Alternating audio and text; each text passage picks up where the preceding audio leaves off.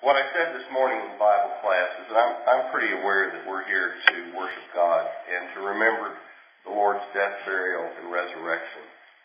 We always have opportunities like this to have Bible studies and to have lessons and so on.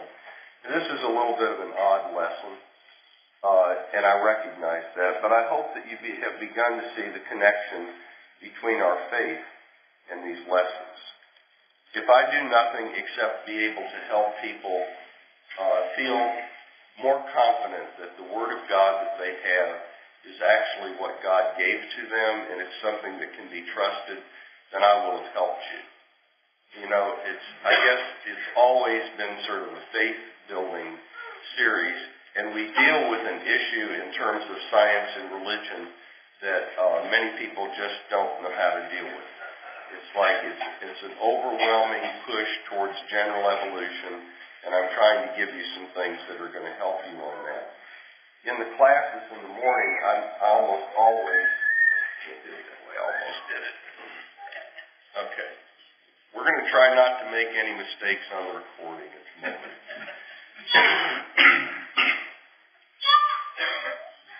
A lot of people are now talking about what science tells us about God. Okay. Is that better? What science tells us about God. What God tells us about science is that He wrote about things that no one could have known long before anybody ever thought of them. Hanging the perfect circle of the earth on nothing now makes sense to us when we recognize that we're floating in space. The whole concept of artificial selection is back in Genesis in chapter 31, long before anybody ever thought about it and got credit for it among scientists. The truth is that most scientists began studying the creation because they recognized that it represented something that God had done, and they had a deep and abiding faith in the Bible. But in our generation, people have walked away from the Bible and said, oh, that's silly, it's so old, we don't need to follow that. We talked about that this morning. I think if you were here this morning in the Bible class, you know, you can be assured that the Bible you're holding in your hands right now actually came from God through the apostles and prophets, and everything you need to know is there. Everything you need to know to work out your own salvation is there, but you will have to work it out. God is talking to us through the Word, but if you don't read it, you can't hear it. If you don't study it, you can't understand Him. If you don't try to make application in your life, you will never understand what it means to be a child of God. So we have a task on our hands. It's why we are called disciples. We discipline ourselves to learn and study and obey. If God says it, we do it. And what we find out is it makes our life better. It makes our relationships with our family, our spouses, our church brethren, it makes all of those things better. Anyway, this is the kind of thing that people are seeing now. On a magazine front, you can see how small that little red marble is. I've talked about this. I don't talk about the ultimate origins because none of us have a clue. All I know is that in the beginning, God created the heavens and the earth. And when it got to the creation week, He began to tell us details about His power, how He did what He was doing in 6 days. I do not understand it all. If I understood it all, we wouldn't be here. God has never given us a word where we were not required at some point to say, I believe. I don't understand it all. I just remember when the disciples said to Him, somebody came to Him and said, Lord, I believe, increase my faith. It's just one of those passages that leaped off the page at me. Because what it means is that over our lifetime, we have to go to God many times and say, I believe, Lord, but I'm struggling and I need for you to increase my faith. And that's what I've tried to do over this weekend. Okay? I'm not going to talk about any of this because we've already done it, although I do want to say this. The most common thing in our society now is theistic evolution. The idea that God created through evolution. If somebody's going to be religious, it's like, well, you just believe that God created through evolution. The problem is, it doesn't fit the Bible. If you do that, then you have to throw out a good portion of the Bible and what God actually said about how he did it. And the things that we are actually told. So it is a challenge to the very idea that you're going to use the Bible as a guide in this life. Because if you can throw out one part, well, I guess I can throw out another. And if you start tearing out all the pages that deal with the creation of God, you're going to lose a lot of pages of your Bible. About 200 or 300 pages of your Bible will have to be torn out because they contain statements about the creation. So you just need to understand that it is either correct or it is not. Adam and Eve were real. It's not a folklore thing. The flood was real. It's not a folklore thing. It's not some little story that they were telling around the campfires. 90% of the world now are theistic evolutionists in all of the different religious groups. They've shifted over to theistic evolution. So it's a massive problem to be able to defend the Word of God as being the Word of God as it is and our guide in this life. So I want to talk about why I did not become a theistic evolutionist. Because I got to tell you, it was a real temptation. Let me give you the background. I grew up as an agnostic Christian. When I became a scientist, I became stronger on the agnostic. I had many, many doubts. I left the church when I went to college, as many of our young people do. They get caught up in the little fantasy world that we call school, which is not the real world at all. I talk to my students about this all the time. I never talk religion with them, but I just tell them, you are not living in the real world when you are at school. This is a fantasy world. Most people, well, your age, everybody having fun, you don't think anything can happen to you, a time for experimentation, and they make so many mistakes. It breaks my heart. They just make mistakes, and it breaks my heart. But it isn't a real world, and when they get in the real world, they find out that they have lots more responsibilities than themselves. Well, it was a temptation when I was 21 years old. I became a Christian without even knowing about this debate. So I was already learning general evolutionary theory because it was a part of my curriculum. And when I was 21, I ran into John Clark at Expressway. John Clark was probably the most brilliant one human being I have ever met in my life. He had a library of 12,000 books, which he had read, all of them. He had a photographic memory. His library was a shambles to us, but it didn't matter, because if he needed to find a book, he knew where it was. Many times when he and I were talking or writing, he'd say, David, and this would be more or less at 3 o'clock in the morning in the basement of his house. David, I remember this quote. It's in a little yellow book about that big. It's on page 179 on the right-hand side. And he'd walk over, he'd find a little yellow book, he'd pick it up, and then he would read me the quote. He was the reason for my sick sense of humor. I apologize, but he was funny. He did puns all the time. He came up to the car where Darlene and I were sitting at a Kentucky Fried Chicken one day, and unfortunately the bees were taking over the garbage can that was next to him. They were flying around him, and he's going like this, and he goes, David, to be or not to be? And I thought, this man's funny. So my sick humor comes from him. Anyway, John was a brilliant man who had to suffer Alzheimer's for 11 years before he passed away. the most brilliant mind that I have known, taken away in the last 11 years of his life. And the effects of it were there probably 10 years before. But he changed my life.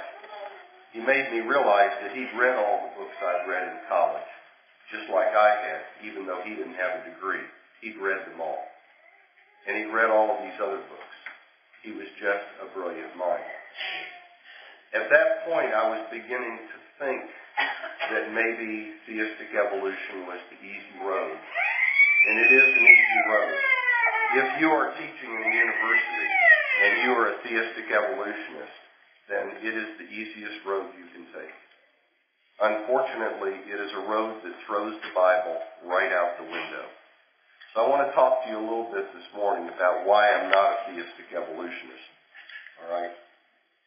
There are compromises. Okay, class, in the beginning, God created Darwin and Eve. That would be a very good compromise.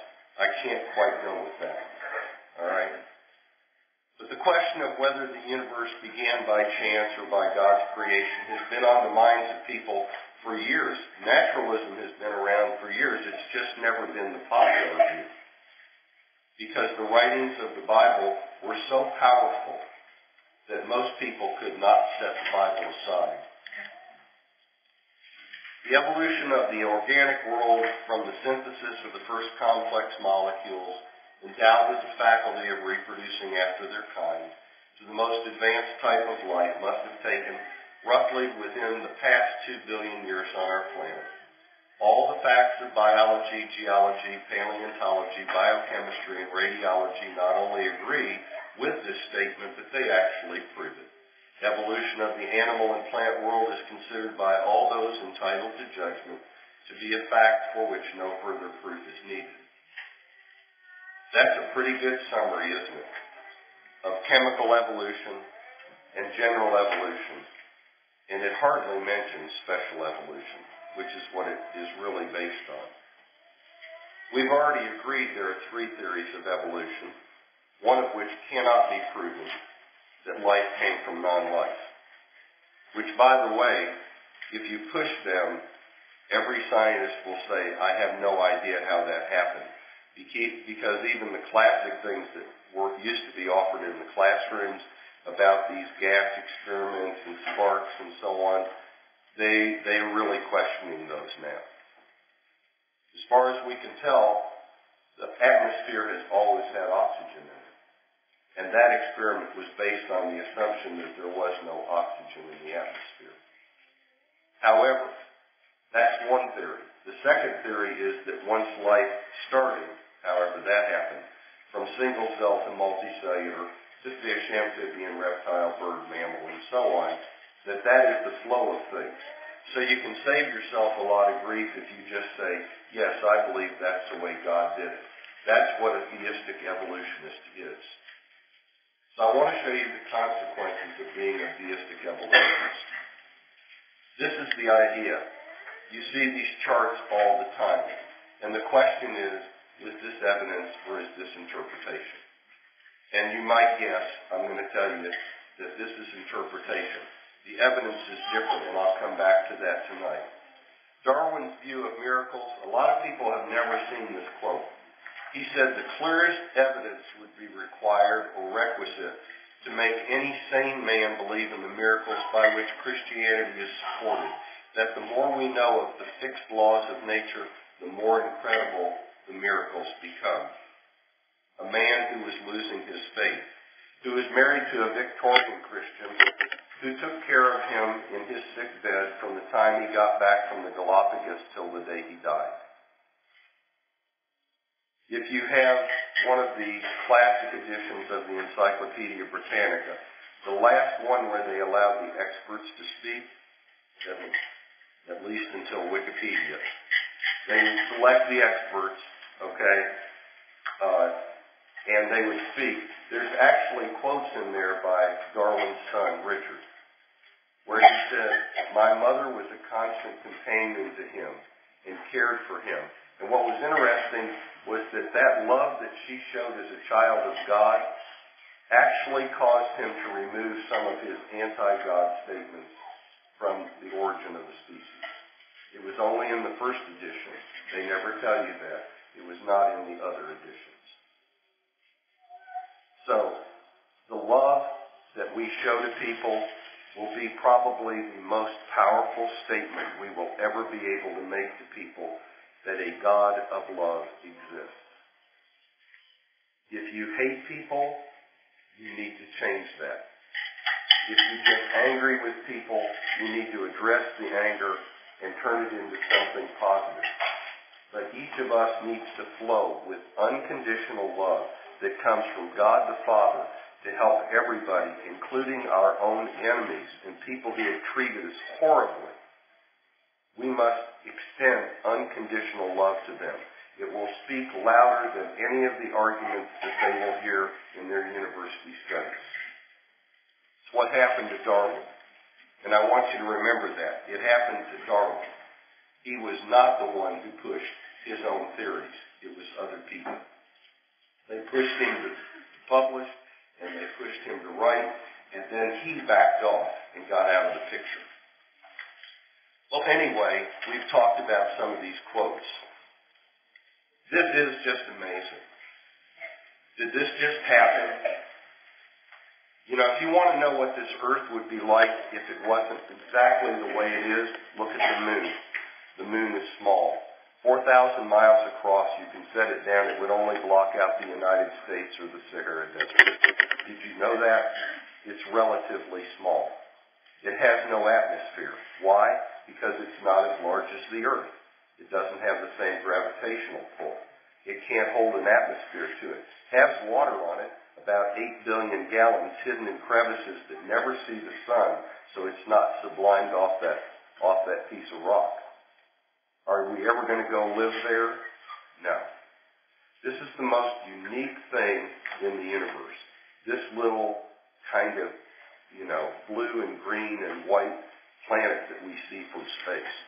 The Earth is the most amazing thing I've ever seen, and I wish I could just talk about that, but I can't.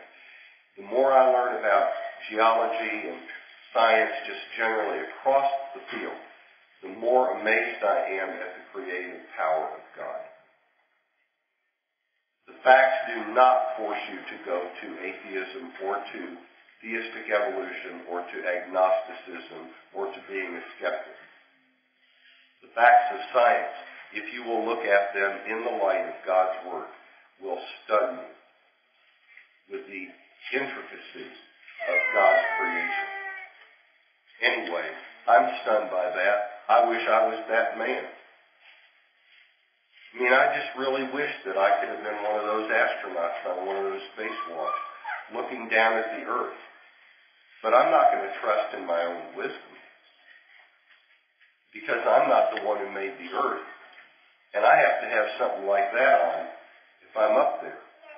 I don't think Jesus would have needed that. When he ascended into the heavens, I don't think he had one of those suits on, do you? So do you believe he ascended into the heavens or not? Do you believe he will come back and take us home? That's what the Bible requires. We talked about this just a second in the last class. The Hebrew word yom, like Yom Kippur, yom is the Hebrew word for day, and it clearly can mean a long period of time. So people will go over to Peter in the 3rd chapter, 15, and they will start, not 15, but in that 3rd chapter, and they will say, it says right here that with the Lord a day is as 1,000 years, and 1,000 years is as a day. And that's true. I've studied a lot of languages. I've studied German. I've studied Spanish. I've had a little bit of Italian. I've studied French. I've had some Magyar, which is what they speak in Hungary. That was difficult. I've tried Arabic. I have not tried Chinese. I've had a lot of languages, a lot of Latin, stuff like that. And I found that in every one of the languages, it's true that the word day can mean a long period of time. But in the Bible, it seems to be modified by everything you could possibly want to modify it to tell us that God created in 6 literal days. The days are named. There's a morning, there's an evening, there's a light, there's a dark of the first day, the second day. What else could you put in to say, I want you to understand this happened in 6 days, and on the seventh, I rested? There's nothing that could be more clear. So, what would happen to your belief in the days of creation if you were a theistic evolutionist? Well, you'd just have to tear those pages out, wouldn't you? They just wouldn't be in your Bible anymore. You would have to say, well, the days were long periods of time, they were epic, and God did this and he did this, and they try to match all of that up, and it doesn't match up. You know, if you're a theistic evolutionist, the sun would have to come before the earth, but it says in Genesis 1 and 14 that the earth was there before the sun. So you have to throw that passage out, right? They believe that life began in the water, but Genesis tells us that it began on dry land, so we have to throw all of that out. Anytime it ever references dry land, reptiles before fruit trees, it's just backwards. All of these are backwards. So which one of those are you going to believe? Well, if you're a theistic evolutionist, you have to change what you believe about what God clearly said. You need to understand that. You can't just say, I just believe that that was the way God created through the general theory of evolution and walk away as though that has no consequence to the rest of your faith. Because if you cannot believe this miracle, why would you believe that Jesus was raised from the dead?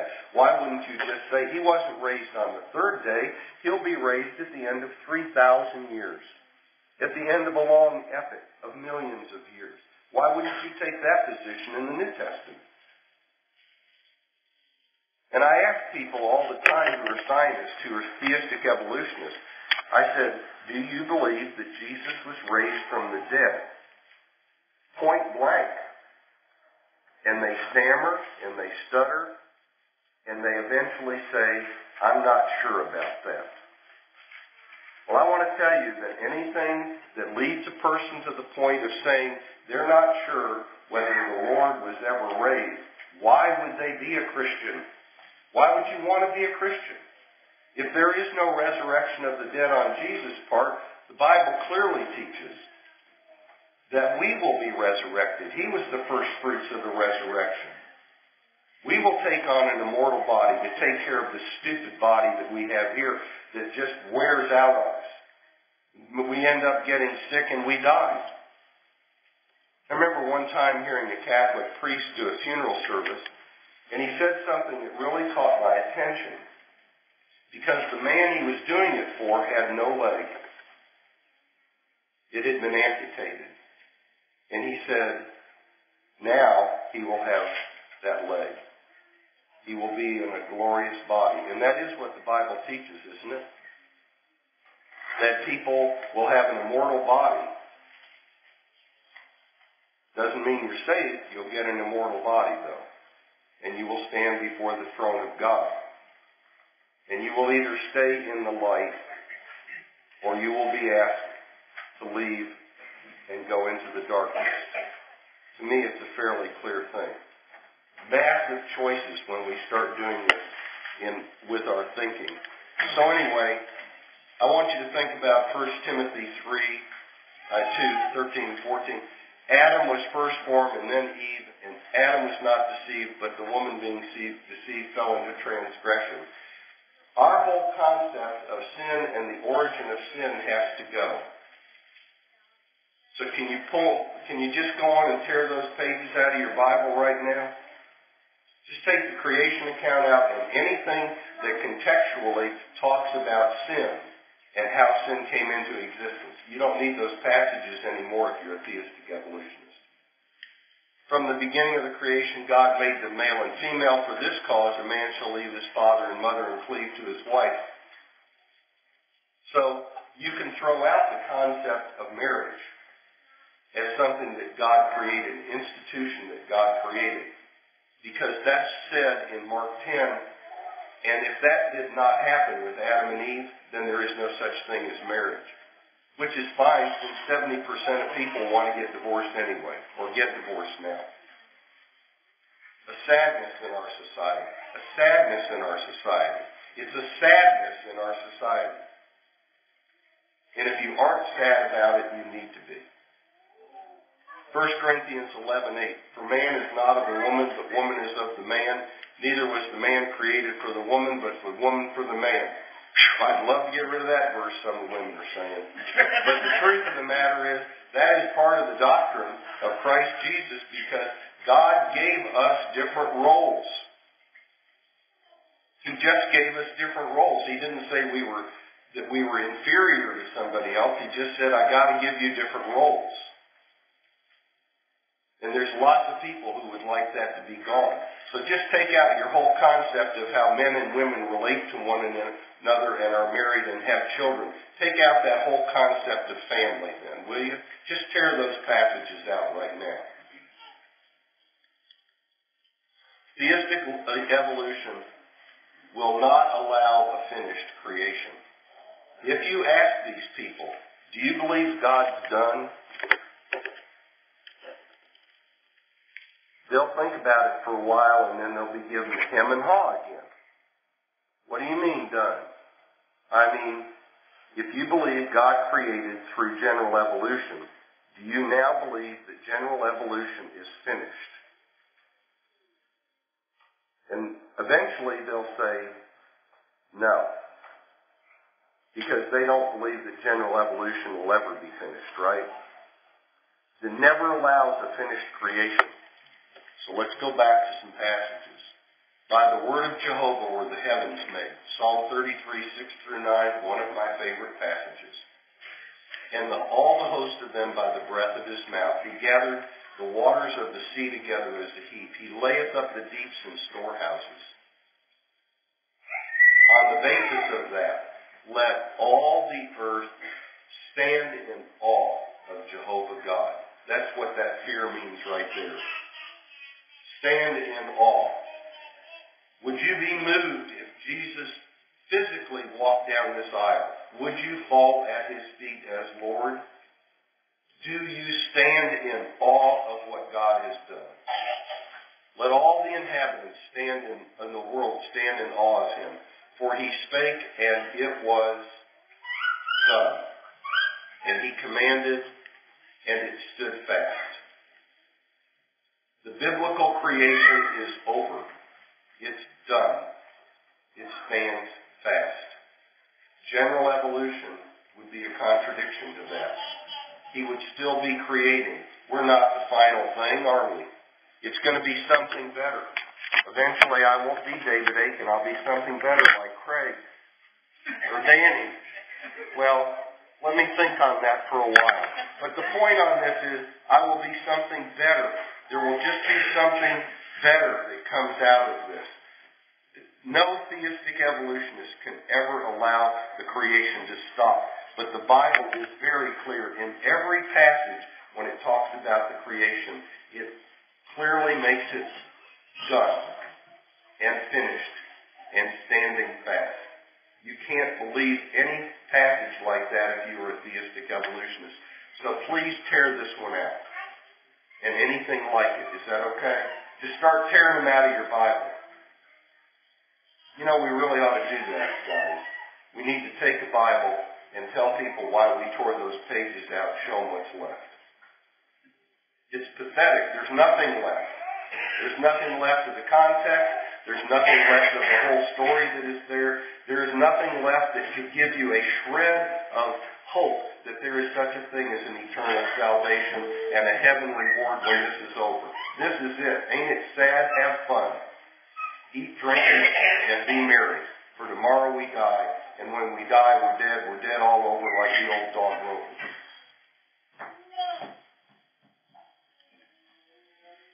Nevertheless, death reigned from Adam to Moses, even over those who sinned after the similitude of Adam's transgression. Well, if Adam isn't real, I don't believe in sin. Take out all the passages that deal with sin. Don't really need that now if you're a theistic evolutionist, do we? Just throw them out. Adam was first formed and then Eve. That's strange. Timothy and these different writers seem to believe that Adam was a real person. genealogies of Jesus go back to Adam. Well, tell me where to draw the line between the not real people and the real people. If Jesus was real and Adam didn't exist, you need to be able to draw a line very clearly in those genealogies to help people out. Where are you going to draw it? Well, you probably do it right after Noah, because you really don't want to believe that flood thing, do you? Anyway, there's lots of things like this that will be in here. I'm not going to read them all. But the point is, in Genesis 1:26, Adam would not have been created in God's image. And that means that you and I are not in the image of God if you are a theistic evolutionist. Is that clear? I don't know how to make this more clear to you. The passages just scream at you that you are different. You are not animal kind, some kind of accidental thing that happened among animal kind. You are mankind. You are unique. You have accountability to your Creator. No other organism will be accountable to the Creator. No sin. None of that silly stuff about Eve being taken from Adam's rib.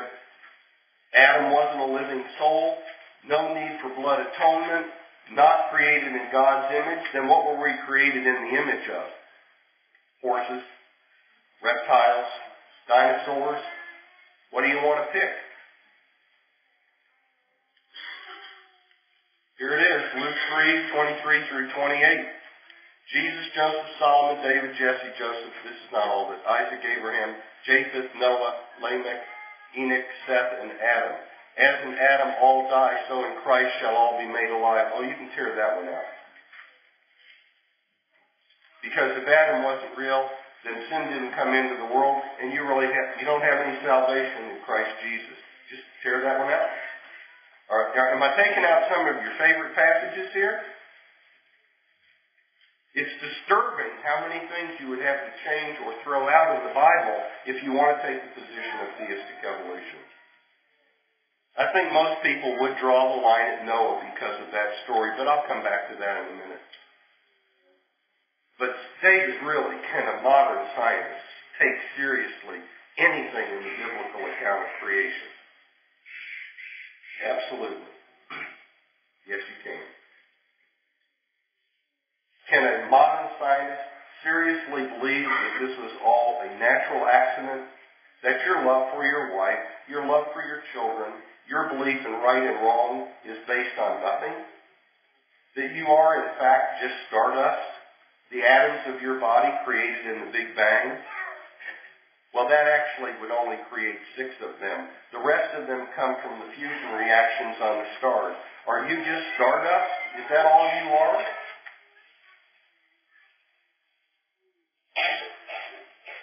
Darwin's view of miracles I've given to you. Let's talk about this thing that gets in a lot of people's way, Noah's flood. Okay? These are the earliest paintings that we have, way back in the BCs, of people dying in an ark in a flood. Very, very ancient paintings. There's whole books about geology that were written that sort of started the Creation Research Society. I'm not a part of any creationist movement.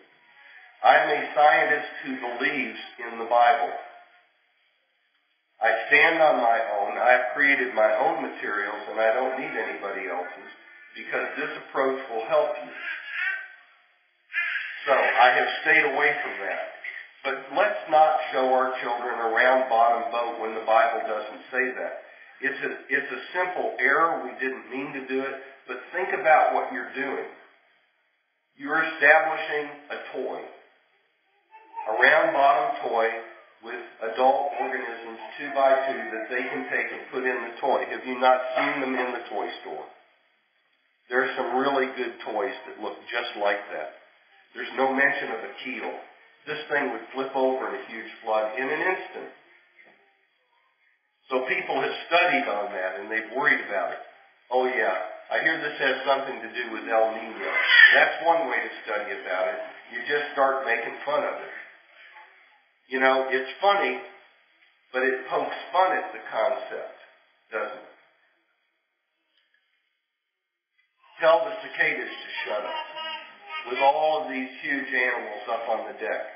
It's funny, but it pokes fun at the biblical account of the flood and God having an ark that saved these people. There are problems with adult organisms, so I want to go back and talk about the ark.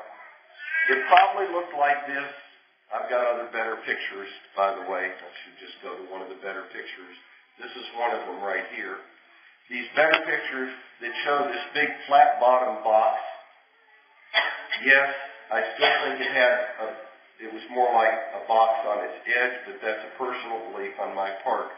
But look the dinosaurs and the elephants and all of that stuff going in 2 by 2.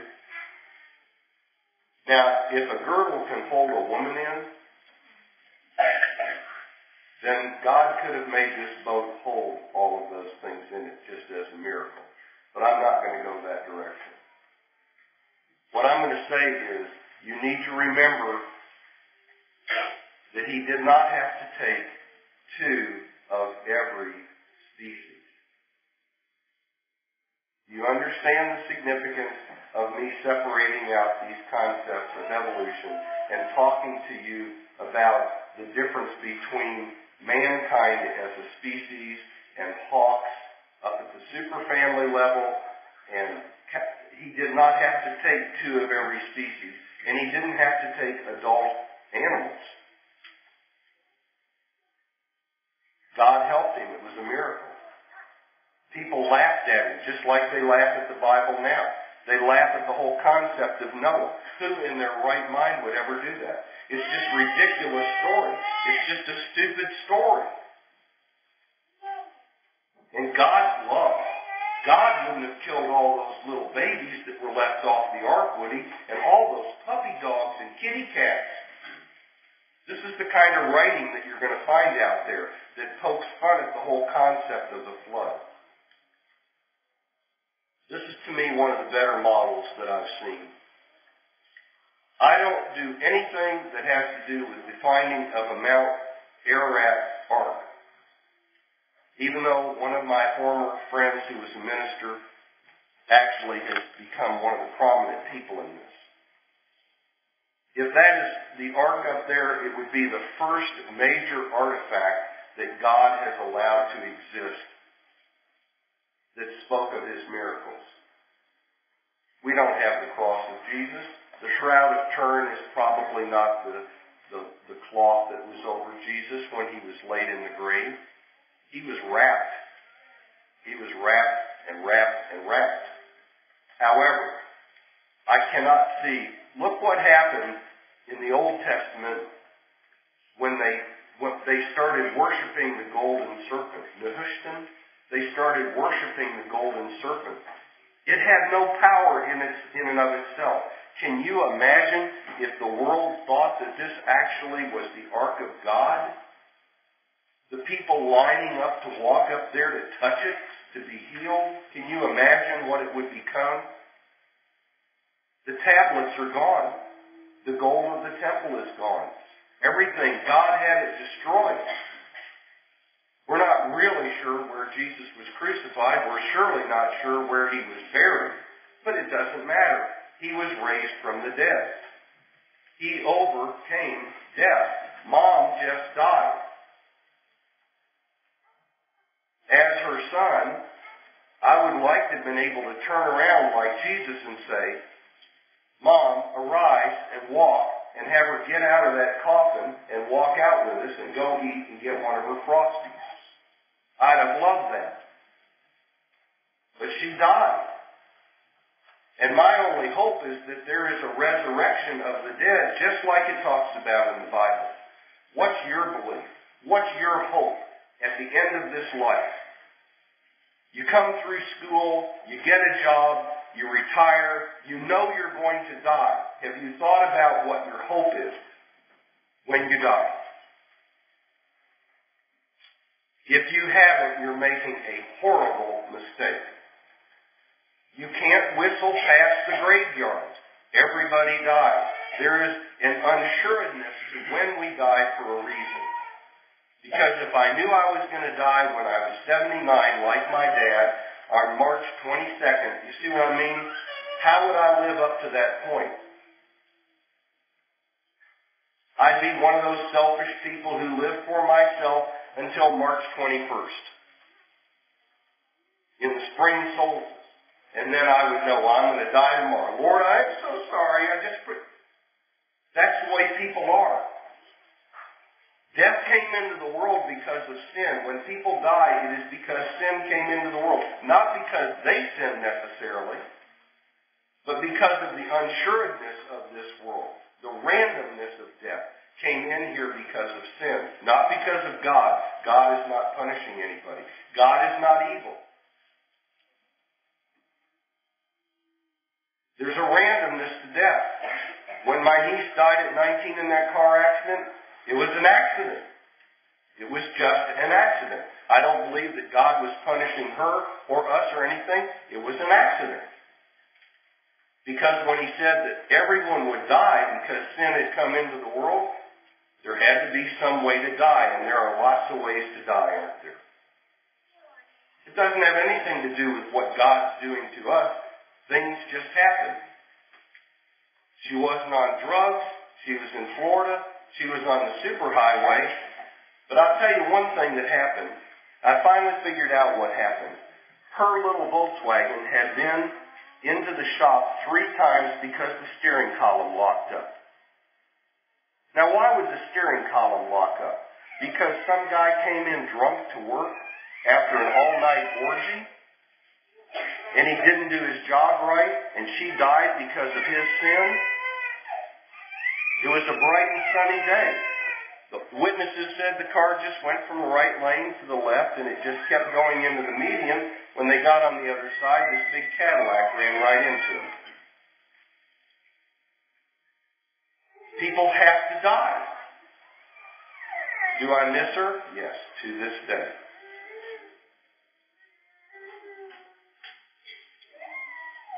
God didn't kill her. It just happened.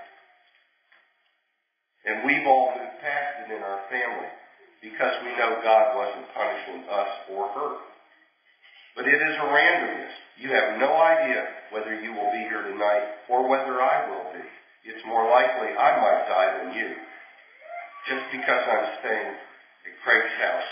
But be that as it may, the point is we have no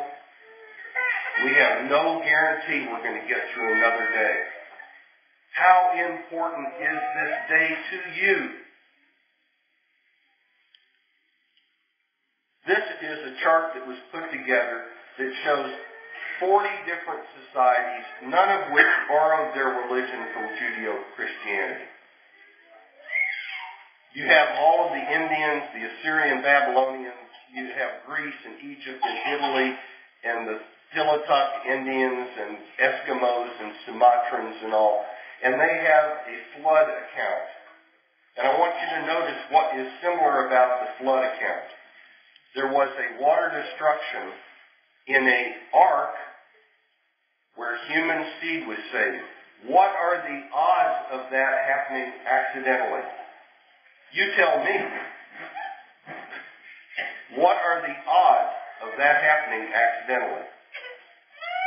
Why would these people who did not have the Judeo-Christian tradition have the ark with human seed saved in a water destruction unless it happened?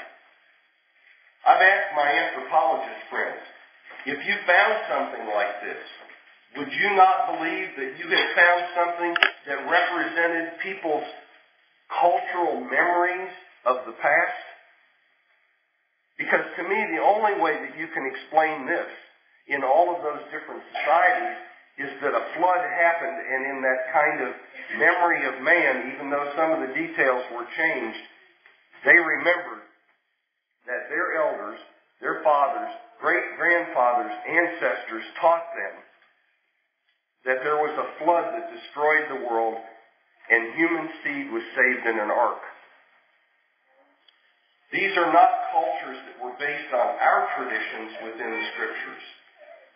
which means it's in the memory of mankind that this happened. I would be so excited as an anthropologist. So why has nobody picked it up and run with it? Because of the consequences. If this is true, then the Bible is true, and I am accountable. I don't want to be accountable. I don't want to listen to you, Stephen. Stop talking, Stephen. Kill that guy. They just stick their fingers in their ears. They don't want to believe this because of the consequences of believing it. But instead of being afraid, we should be overjoyed that God has given us so much to bring us to Him and keep us in the palm of His hand. This is the ideograph or pictograph in Chinese. Nobody has ever suggested that Judeo-Christianity ever came out of the Chinese religion. It is a vessel and 8 mouths. I have asked my Chinese students, is this your pictograph for art? And they said, that is the old one. We have another one. That is the old one. And I said, does that part mean a vessel with 8 mouths? They said, yes. You want to tell me how that came to happen? Because in the collective memory of mankind, they remember that God got so angry with the sin that He saved the ones who weren't accountable by taking them home to Him, and He killed the ones who were sinning, who would have caused those poor children to go into sin and die in sin. When we get to heaven, there will be a whole slew of little children from 19 years of age and under who basically knew nothing about the difference between truth and error, and they're all going to be there with us, who died in the flood. God didn't punish the little children. He saved them from sure destruction in hell. And if you want to know what the age of accountability is, go back and look at Moses talking to the people before they go in. And your little children, which you said would be a prey in that day, are now going to go into the land. And when you check the age, it was those 19 years old and younger were not accountable. Do I need to get baptized at 6? Well, you might know enough to become a member of the church and want to be with your parents. All I'm saying is you need to understand that the age of accountability is longer than you think it is. God gives kids time to think and reason this stuff out. A vessel with 8 mouths. That cannot be an accident, a coincidence. Now, with that on our minds, I'm going to offer an invitation to you because I think we know where I've gone on this. If you want to be a theistic evolutionist, understand the consequences. Just start tearing pages out of your Bible. But the truth is, most of my theistic evolution friends don't study the Bible. They study science. They have made science their God. Science with a big S. They've made scientists like Craig and I and others who are in this room, they've made us into the priests. But who are the priests? Oh, we are, as Christians. We are priests. We are kings. We are fellow heirs with Christ. We have His Word. It speaks to us. We obey. We live in joy because we have that. We try to share that. We will share recipes before we will share our joy for Christ. We will share recipes. You got to have trust. You got to have this. You just got to taste this. This is phenomenal. You do this. Here's the recipe. And then we won't give them the recipe for salvation. Kind of sad, isn't it? You guys have been really patient with me. If you are thinking about becoming a child of God, I don't want you to come forward this morning. I want you to think about it longer and come forward when the people that you know and love are here to accept you. I'm not going to reject you, but I'm going to turn you right over to them if you come down the aisle. But the trouble is we have enough people who are in the church who've got a foot in the world and a foot in the church, and they think they can do it that way, who are not thinking. They're just not thinking. And they certainly are not listening to God. We don't need any more of those. We've got plenty of those. The one place you can be assured that you will find hypocrites will be at church. Because it's what they aren't the rest of the week, but they want you to think they are. But there are also in this room faithful saints of Christ who are living their lives to work for Christ and to work out their own salvation with meekness and fear. And they will stumble through this life, but they have the help of Christ. God never kicks us out of his hand. We have to jump. Otherwise, we are in his protective care every hour and minute of every day, of every week, of every year that we are blessed to live on this earth. Think about it. The consequences are monumental, because if we miss heaven, as one of my preacher friends is wont to say, if we miss heaven, we've missed it all. We've missed it all. Let us know. We're going to stand and sing a song of encouragement for you.